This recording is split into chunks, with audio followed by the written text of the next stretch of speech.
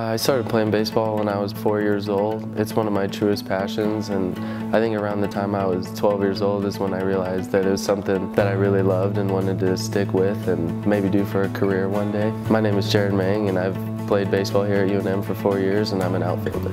I had known about UNM and the baseball program here for a long time, and I knew that I wanted to play. They started recruiting me, and they started recruiting my younger brother, and we both kind of got into the idea of getting the chance to play together and having our parents and our family and friends come to home games. The thing about being a student athlete is getting the chance to come out here and play. It gives you the chance to free up a lot and kind of sometimes forget about the stresses of school and everyday life.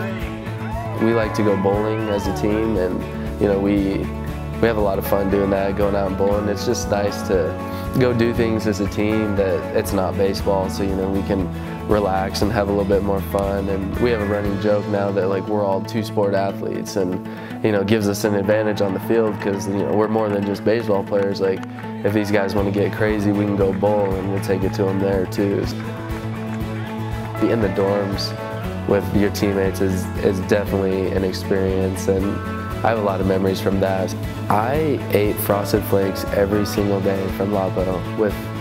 Growing up, my parents always bought 1% milk and skim milk, but at Lobo you could get whole milk with your cereal, and to me it tasted like eating ice cream every day, so I always ate Frosted Flakes.